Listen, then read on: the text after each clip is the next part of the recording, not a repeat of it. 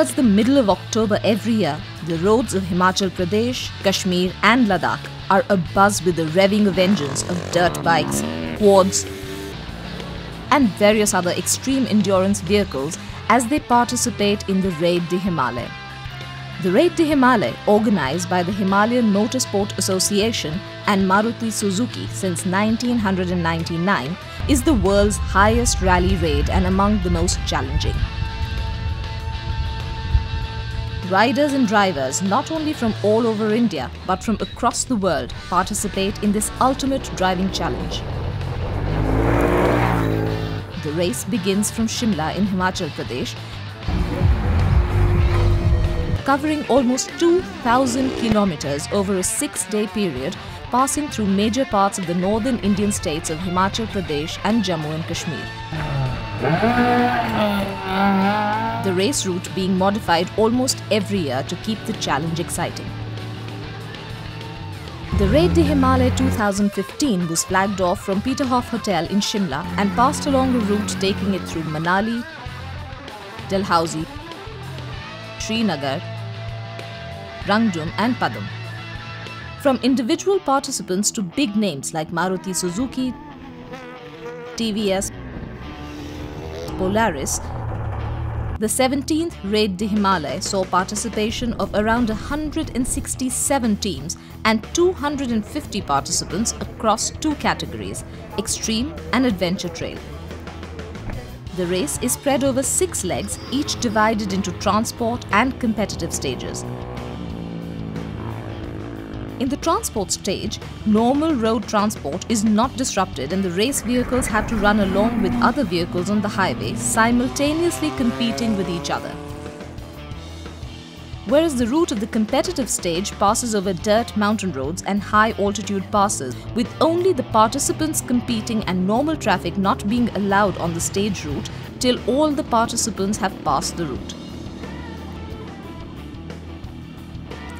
Some of the routes of the competitive stage are isolated, treacherous mountain roads.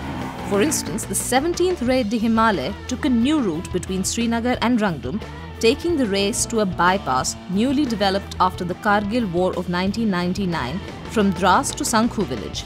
From Srinagar we took off for the Zanskar Valley. We did Srinagar to Rangdum, again had a brilliant new route which was developed by the Indian Army after 1999's war with Kargil. Most participants spend months and even years preparing for the raid, some of them even preparing their vehicles entirely by themselves. A case in point being that of champion rider Ashish Modgil, who, in the words of Vijay Parmar, President Himalayan Motorsport, is the most winningest biker on the raid. Ashish is the most winningest biker on the raid and he's been in the podium 9 times, including this one. And being a mechanical engineer himself, he likes to both prepare and service his bike almost all by himself. Each team consists of the rider or drivers and their service crew. At the end of every stage on race days, the crew services the vehicle, refueling, changing tires, carrying out repairs or other mechanical adjustments. Sara Kashyap rode almost a staggering 200 kilometers with a broken collarbone, all the way to Srinagar to the finish line of the 17th raid. Then there are enthusiasts who come from foreign lands in search of the ultimate adventure like Nosh Mistry, an Australian of Indian origin who shipped his bike from Australia to Singapore and rode it all the way from there to India to participate in the raid. My travels, just coming in from Australia. I've been touring for about 40 days before the raid, did the raid, and now I changed my rear tire and I'm heading off to Australia tomorrow. The 17th Raid de Himalaya concluded at the Peterhoff Hotel in Srinagar, where an elaborate prize distribution ceremony was held after scrutiny of vehicles and a ceremonial flagging.